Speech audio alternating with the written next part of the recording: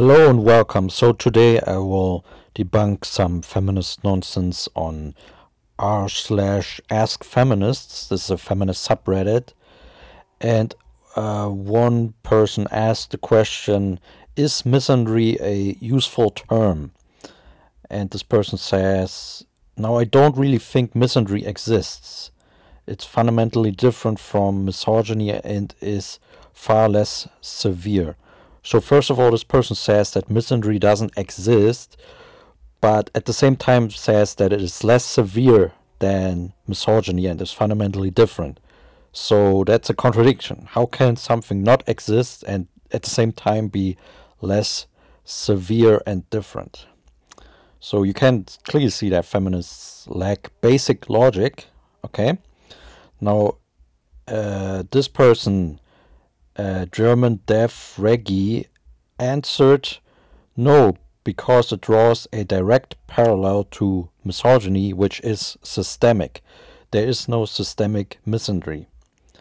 Okay, I will definitely debunk this nonsense. Okay, there is systemic misandry, and I have debunked systemic misogyny or misogyny in general in other videos, so check them out on my channel.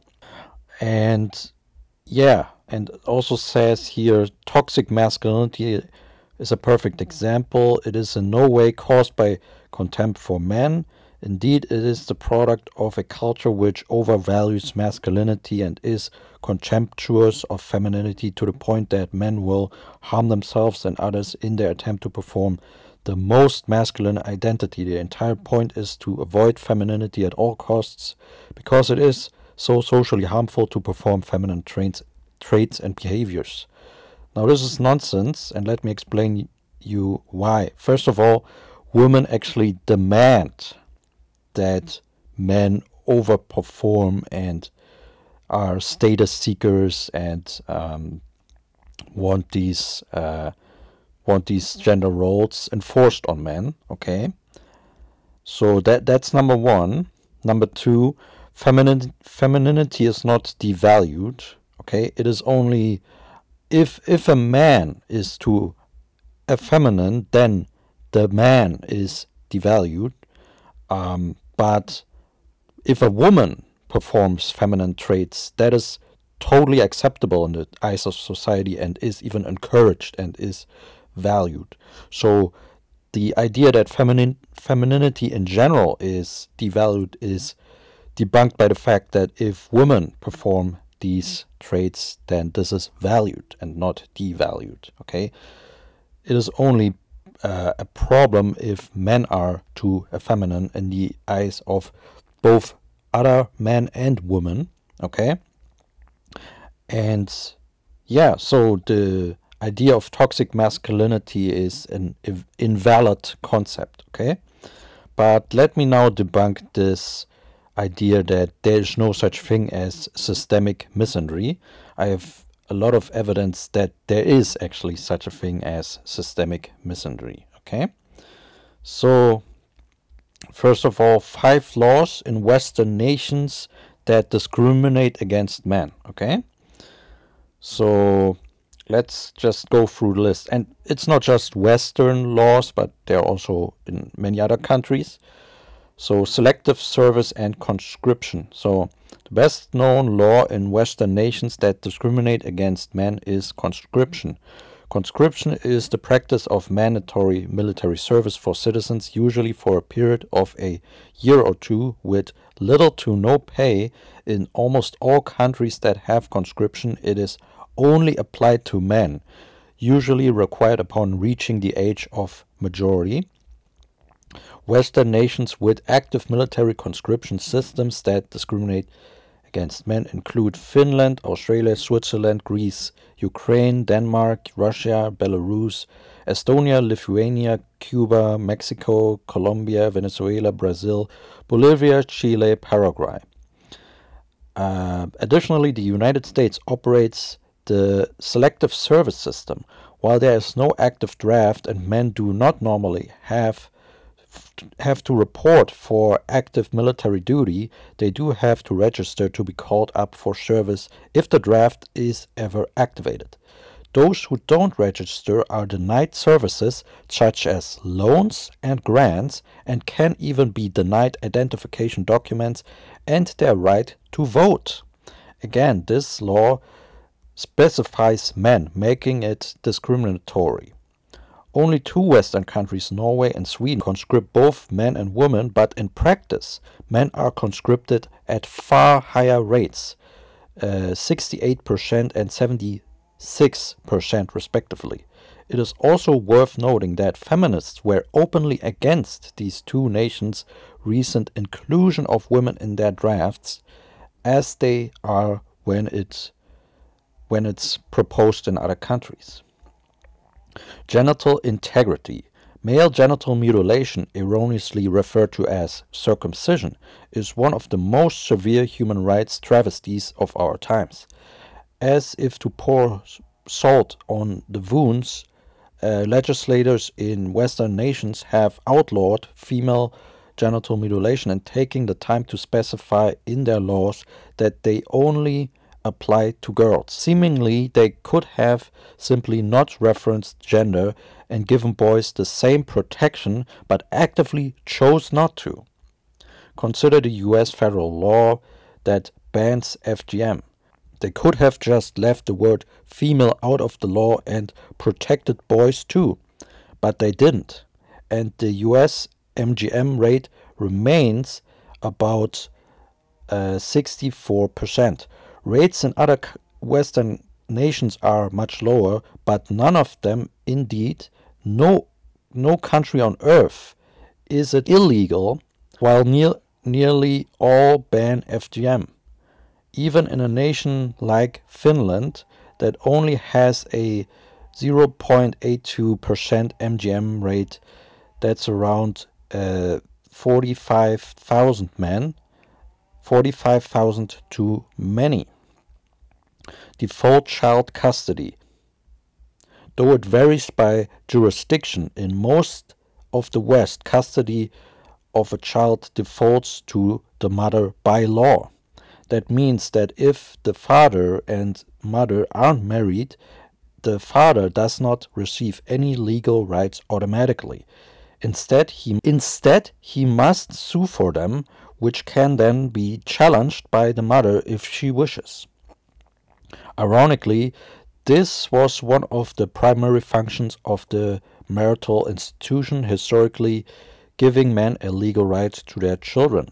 Feminists have been a major force in the war on marriage. Now, slight correction, not on a war on marriage, but on a war on the man, on the husband, on the father. So this is another clear example of how feminism fights for female privilege, not gender equality. This legal discrimination is especially nonsensical in the modern age when DNA tests are cheap and easily accessible. Hospitals could perform such a test at birth or earlier as an increasingly common part of pregnancy screenings. The biological father could then have automatic custody rights, the same as the mother. Anything else is discrimination against men. Gender-based tax codes. The West has a long history of discriminating against men in the tax code, bachelor taxes being a notable example. However, it usually surprises people that many countries' tax codes still do. This is most commonly done under the guise of promoting female entrepreneurship. For example, the Spanish government's self-employed tax is discounted for young entrepreneurs, but the law discriminates by gender. Women receive the discount until age 35, while men only receive it until age 30. In other words, some 1.3 million men are subject to a higher tax rate than their female counterparts right now, and any Spanish man would face that discrimination over the course of his life. Discrepancies in Social Security. The majority of Western nations discriminate against men in their Social Security systems, parental leave and retirement benefits being the most common. Most Western nations provide pensions to their elderly citizens once they reach a certain age, but many put the age of retirement for men higher than that of women. This discrimination is exacerbated by the fact that men die earlier on average, meaning most men must work more of their lives while receiving fewer total benefits. Okay, and here you can see the comparison between female age of retirement and male retirement age in many countries. Okay, you can go through this list yourself, but discrimination is pervasive, okay, even in non-Western countries. Okay,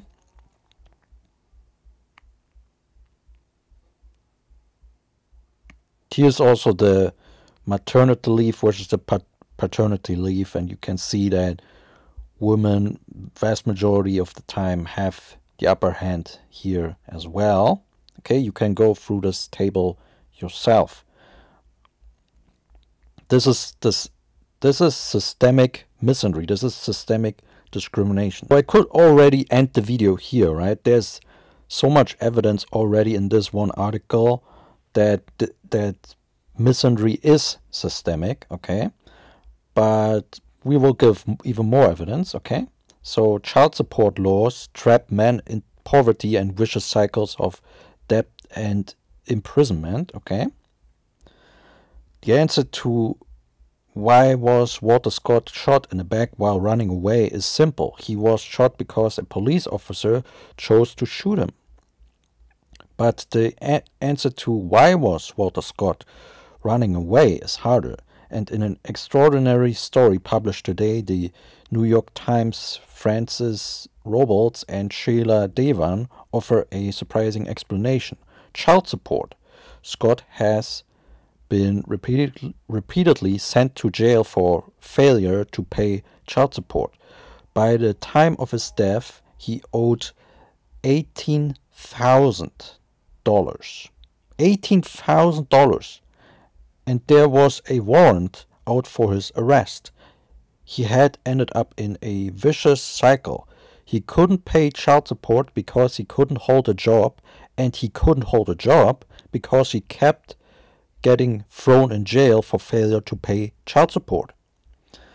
This is systemic misandry, 100%. 100%. According to an interview the Times conducted with Scott's brother Rodney, the warrant, the threat of another stay behind bars, and the potential loss of yet another job caused him to run. But the Times story goes far beyond Scott to show the way well-meaning laws. They are not well-meaning. These laws are not well-meaning. They are out to destroy men. Okay? Have trapped poor men in a vicious spiral of debt and imprisonment. In 2009, a survey in South Carolina found that 1 in 8 inmates had been jailed for failure to pay child support. 1 in 8 inmates. Wow. A 2007 Urban Institute study looked at child support debt in 9 large states and found that 70% of it was owed by people with either no reported income or reported income of $10,000 a year or less. But the crazier number is this one. Among that group making $10,000 or less, they were expected to pay on average 83%. 83% of their annual income in child support. Okay? And yeah, this is mostly they will not demand that women pay child support. Okay, vast majority of child support is demanded from men. Okay, so this is a male issue. So they use gender neutral language with the word people here. Okay, but yeah, this is systemic sexism, systemic discrimination against men, systemic misandry. Okay, a vicious cycle. This poor man couldn't pay child support and was thrown in jail repeatedly, and he couldn't hold a job because he was thrown in jail repeatedly, and because he couldn't hold a job, he cannot pay child support. This is evil. This is evil. Okay? And this is also one of the reasons why men are the majority when it comes to police violence. Okay? Here you can clearly see this graph, lifetime risk of being killed by police, male versus female, and you can clearly see across different ethnic groups that in the vast majority it is men who are at risk of being killed by the police. Okay? And also when it comes to demographic differences in sentencing, okay, you will find that female offenders of all races receive shorter sentences than white male offenders, okay, and this is even accounting for criminal history, okay. So men are being discriminated against in the criminal justice system and by the police, okay. There's also a great Reddit post or great Reddit site, Systemic Sexism, and it lists many examples of systemic sexism against men. I will just read the headlines. Okay, I will link it in the description.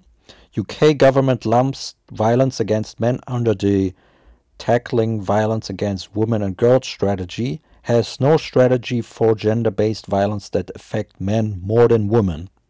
Okay. In Czechia, male employees can be ordered to lift and carry 50 kilograms, while female employees only 20 kilograms. The New York University Law Review gives unlawful preference to women and minorities. And women and minorities, this phrasing is also very deceptive because they don't care about male minorities, okay? Denmark, the government plans to equate abused men with abused women. Now, this has only been done now, but for many years this wasn't the case, that they equated abused men with abused women, okay? Indian Penal Code, men but not women committing adultery with married person shall be punished with fine and imprisonment for up to 5 years. UN's Gender Social Norms Index measuring gender bias in social norms is full of bias. Gender means only women. Okay. Special university quota for women over 34. European Commission completely ignores gender-based violence against men. And by the way, the European Commission is headed by Ursula von der Leyen. She's the president of the European Commission since 2019.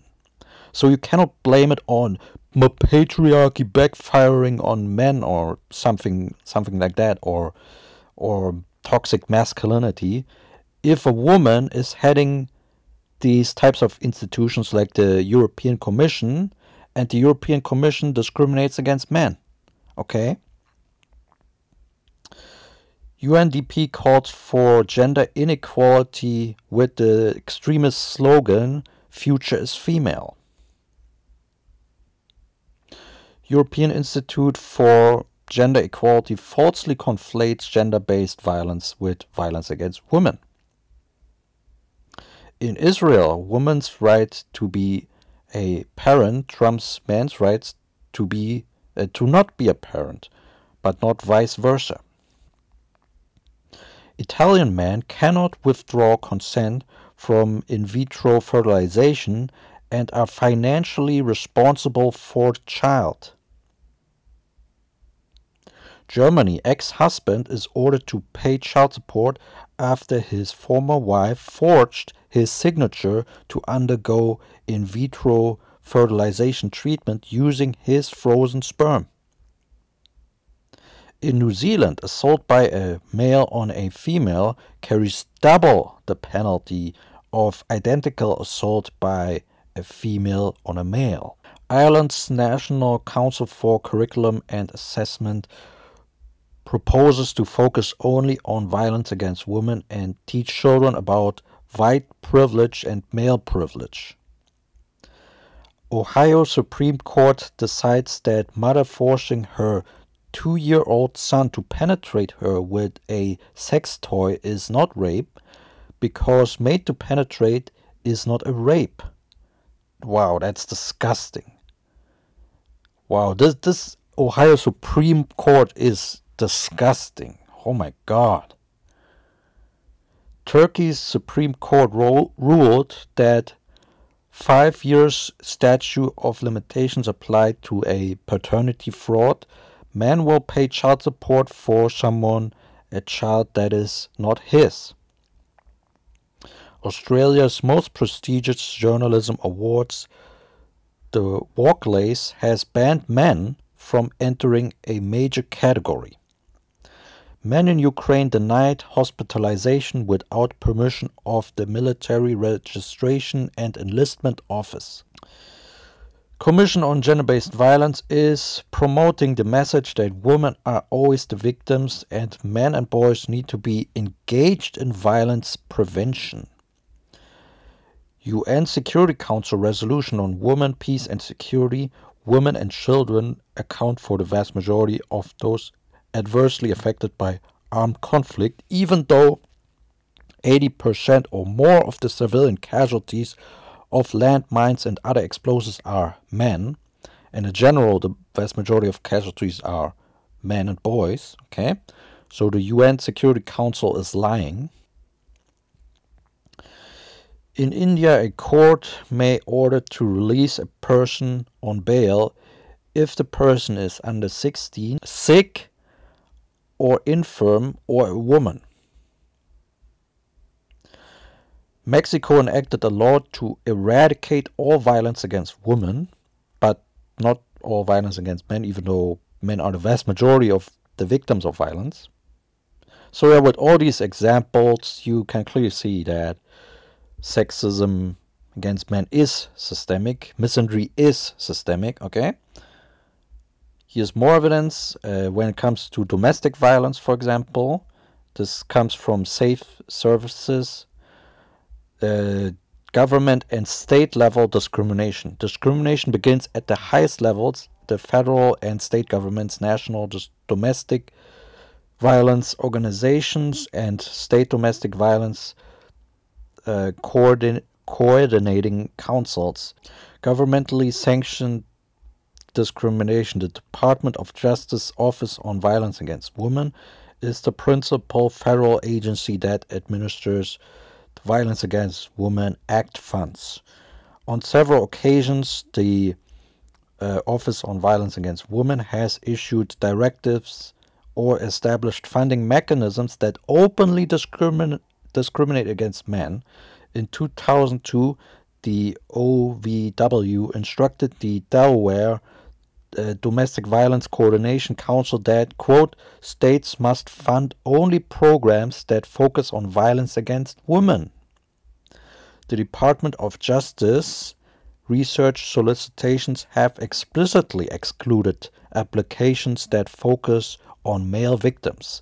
On solicitation for proposals from the DOJ, National Institute of Justice specifically prohibited proposals for research on intimate partner violence against or stalking of males of any age. So the systemic discrimination is at the highest levels of government, okay? The Department of Justice, okay? So to say that there's no systemic misandry is a total lie, okay? And when it comes to men's health, for example, right? Men's health in the United States, a national health paradox.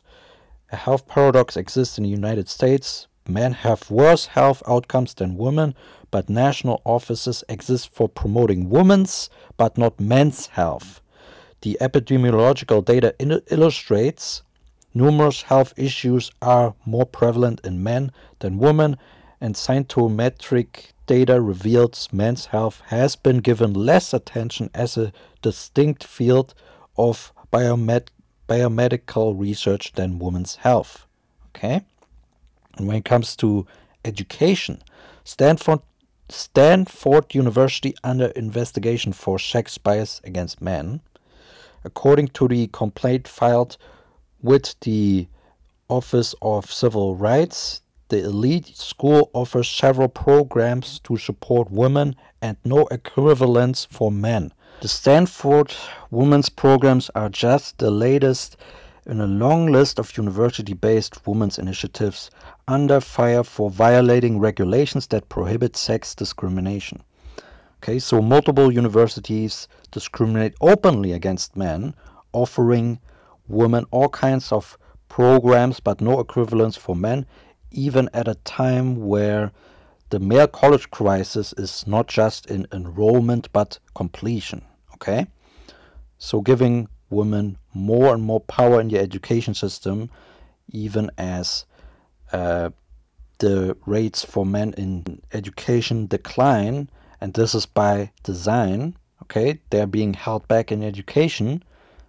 Okay, and also women are 3 to 15 times more likely to be selected as members of the American Academy of Arts and Science and National Academy of Science than men, with similar publication and citation records. And also when it comes to international organizations like the UN openly discriminates against men's issues, okay, is biased against men's issues, and you can clearly see an example here. For example, the UN gave women only 8 coupons in Haiti, right, which means starvation for men, okay?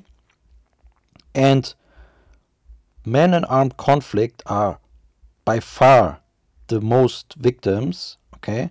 Men are in fact far more vulnerable to victimization than women, with a 1.3 to 10 times higher likelihood of death, okay?